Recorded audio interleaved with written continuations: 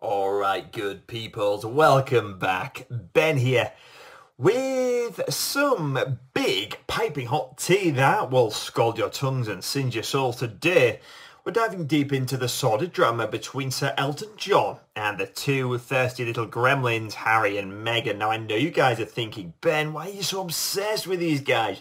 Don't you have better things to do than harp on about the Sussexes? To which I say, my viewers, when a pair of D-list celebs manage to tick off a thriving living legend like Sir Elton John, it's my duty as a critic to bring that drama to you guys. Now, I know you're excited about this, but before we move on to any further details, I'd like to thank you for your enormous love and support. And if you haven't subscribed to the channel yet, guys, what are you waiting for? Hit the subscribe button now, and don't forget to press the all-important bell icon. Now, let's get started down to business. So, let's start with the Oscar party snub heard around the world.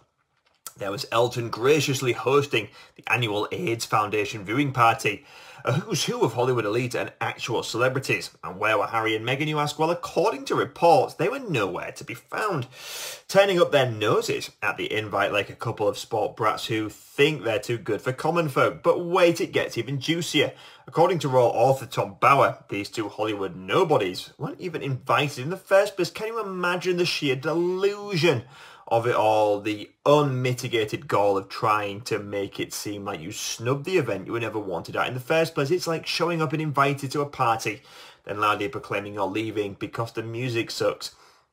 And let's not forget the time these two ingrates allegedly tried to backstab their supposed friend and ally Sir Elton himself. Rumour has it that Harry and Meghan were less than thrilled about Elton's decision to perform at King Charles's coronation, seeing it as a betrayal of their anti-monarchy crusade, because heaven forbid someone actually supports the institution that gave them their entire platform.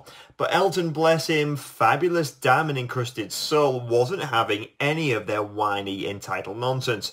He put those little brats in their place, not once, not twice, not thrice.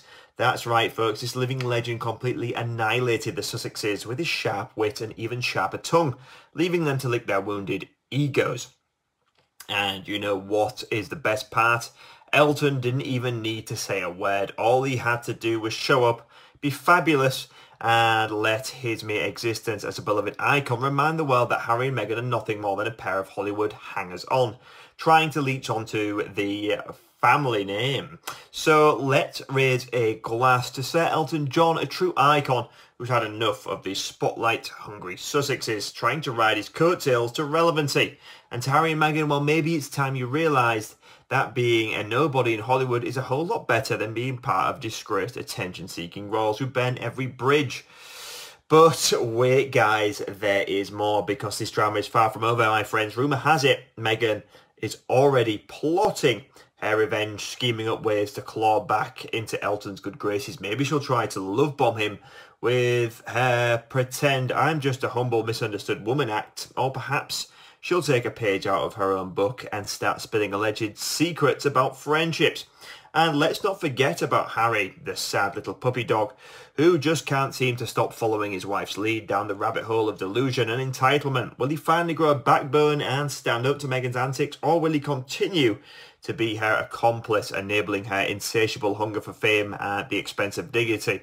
Only time will tell, dear friends, but one thing's for certain, this drama is far from over, so buckle up, grab your popcorn and get ready for the ride of your life. So until next time, guys, this is Ben signing off for now.